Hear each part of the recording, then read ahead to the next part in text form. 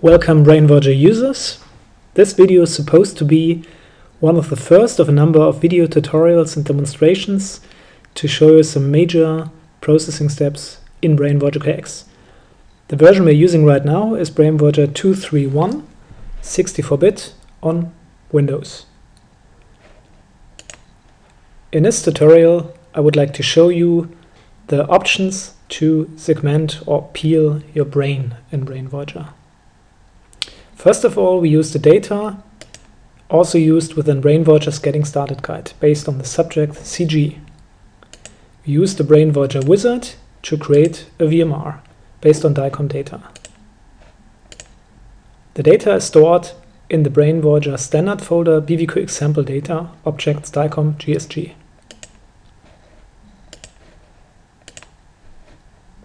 We call the VMR CG.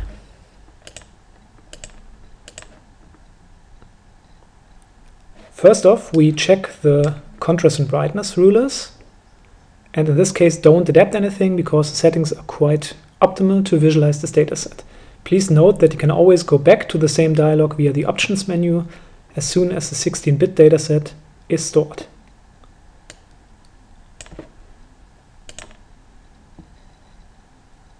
The first option would be to show you how to start the standard brain peeling. This can always be invoked from the volumes menu, independent of the type of dataset, native, ACPC or Talairach that has been loaded. By clicking segregate brain from head tissue, an automatic number of steps is started that perform several things. For instance, an automatic cleaning of the background, an adaptation of the brightness of the white and gray matter, as well as a demarcation of white and gray matter to finally peel the brain out of the skull. Of course, within the procedure, several things can go wrong depending on the quality of the original data and the post-processing steps that have been performed after creation of the data. In this case, the result is not too bad, but can still be improved. First off, we would like to save this data, possibly with a different name, like CG peeled.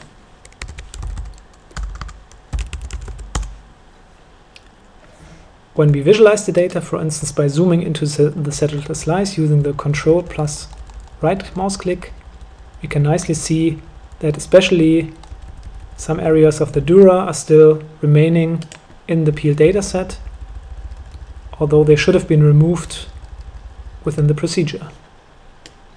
Let's see how we can adapt this. Obviously, we can of course use the drawing tools in the segmentation tab of the 3D volume tools to remove parts of the data, but this would take quite a long time, especially in this specific case. So we try to find another way. First off, we would like to use the options of the segmentation tab. What we can always do is go back to the previous representation of the data CG and open the segmentation tab options, and instead of directly peeling the data over here, we just check the second check mark get result with labeled blue mask, and then we click segment brain. Now in principle the same procedure as before via the volumes menu is invoked, but it stops at the point when the brain is supposed to be peeled, so we just get a labeled blue mask which is including the brain. And the major point is that of course this mask of UI now can be manually adapted to either include or delete voxels. So now we have the option to again zoom into the data and use the drawing tool to either add voxels like this or delete voxels by using the shift button. When anything is now colored with black, it will be automatically removed from the current blue demarcation mask. And as soon as this is finished, which is of course also done in 2D mode, so slice by slice, we can basically start the brain peeling by clicking the button Reload Marked, and again save the result.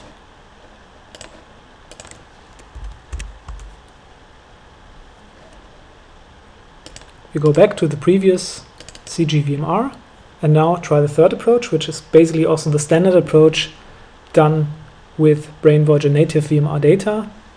and which is also correcting for the inhomogeneity in the data. So we open the volumes menu, go to the V16 dialog, and basically start the auto IIHC, which is the automatic intensity-based inhomogeneity correction procedure. This procedure will, of course, besides peeling the brain, also perform a correction of intensities within gray and white matter to provide a more homogeneous dataset in the end. The brain peeling part is done first, which means the result of the brain peeling would be exactly the same as before, but now we have the chance to use the inhomogeneity corrected dataset to perform another brain peeling, which I will show you in a couple of minutes. BrainVoyager automatically saves a new version of the VMR, usually called subject name underscore IIHC for intensity-based inhomogeneity correction. The plots popping up showing us the result of an intensity histogram performed with the data before and after 2 cycles of the inhomogeneity correction procedure. We close the plots and inspect the data, and as we can nicely see, there's still DURA remaining in the dataset representation, but the data homogeneity and intensity settings should be different from the beginning. One option we have now is just to start the brain peeling again on the basis of the already peeled dataset, basing on the idea that the dataset is now more homogeneous and it should be a little bit more easy to run the brain peeling right now. But to be safe, we use the second option we learned, to namely use the options menu and to just get the labeled or blue mask before actually running the brain segmentation or brain peeling, so that we can still manually adapt it.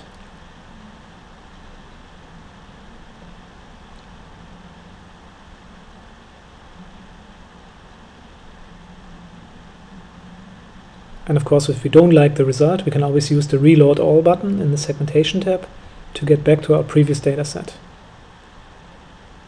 What we can see nicely right now is that apparently the result improved, but it's still not 100%, so we still see some leakage in some areas going from the peel surface into the DURA in certain areas.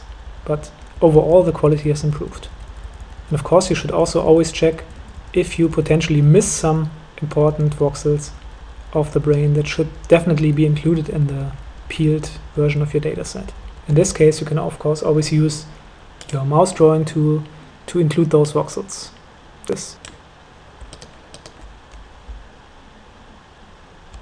To finally invoke the brain peeling, you would just click the Reload Marked button and again save the result.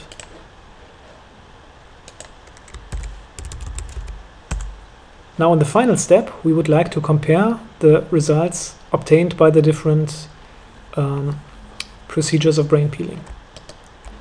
So instead of just loading one, the CG IIHC peeled VMR, we additionally open the CG peeled dataset which we created before and compare them side by using the window tile mode. Additionally, we can use the link VMRs checkmark on the 3D coords tab of the 3D volume tools to browse exactly the same voxel position in each of the datasets.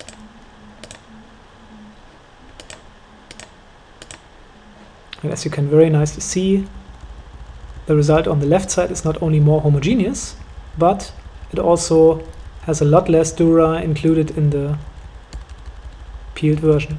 But there are still some remainders, which we can now very easily mark and cut from the data if we wish to do so. Of course, you should always check if in a current situation it's necessary to get an absolutely perfect representation of your peeled VMR, or if you can just use the data as is. So that concludes the first quick video tutorial. Others will follow. I wish you a good brain voyaging. Bye.